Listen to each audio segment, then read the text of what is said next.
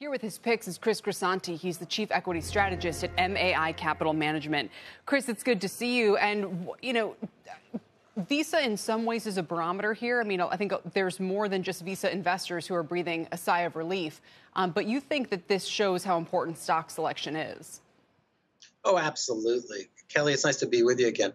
So Visa, it's a very interesting report. And we own Visa, and I was pleasantly surprised by the report because there is so much headwinds in terms of international travel and war in Ukraine, and they were able to post a great number. It's somewhat ironic that Boeing, which obviously relies on international travel as well, is really suffering right now. But we do think that's somewhat short term, and that may prove to be a long-term opportunity.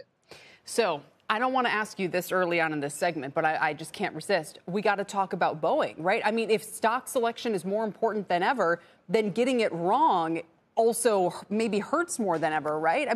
Sure. Remind me, I know we've talked about it in the past. Are you still a shareholder? We are still a shareholder. In fact, I actually like the setup now for the rest of the year. It's the tale of two cities for our portfolio today. We own Visa, Microsoft, and Boeing. So, but on the Boeing side, they really have written off just about everything, and there's about three good things that are going to happen between now and year end.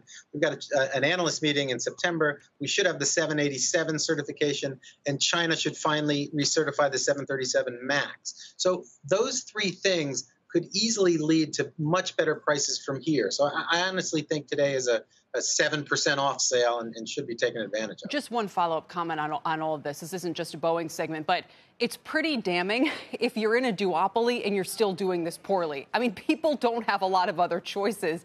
Boeing and Airbus are basically the only two games in town. Well, I would push back a little and say that's true. But if the government doesn't let you sell the planes for valid reasons, for the 787, for example, you're not going to be able to make up the ground. And if you look long term, you're absolutely right. It's a duopoly. It's a product that will clearly be growing over the next 10 and 20 years. It's a terrific place to be long term. All right. Sticking with it. So let's talk about a couple of other names. You mentioned Visa you like. You still think Boeing could be a buy here. What are some of the other names, and are there any major changes in the kind of stocks that you're looking for right now? Well, in this kind of market, Kelly, I think the most important thing to do is, one, think long term. So if the market drops 5 or 10% over the next month, you don't want to get scared out of new investments. The second thing is, buy those companies that have already reported. You didn't want to buy Boeing yesterday, but today you know a lot more information and you're getting it cheaper. So two stocks I really like that fit those circumstances are Google and more bizarrely, the home builder NVR, which is a real contrarian. I think that's a name that Bill Smead is a big fan of as well. Why NVR in particular here? Well, all the home builder stocks are down at least 25% with higher mortgage rates, of course. So obviously the big question is, are higher rates going to kill the housing market? We don't think so. All our channel checks with the home builders say demand remains strong. Their problem is getting enough supply and getting through supply constraints. But we're confident they'll do that.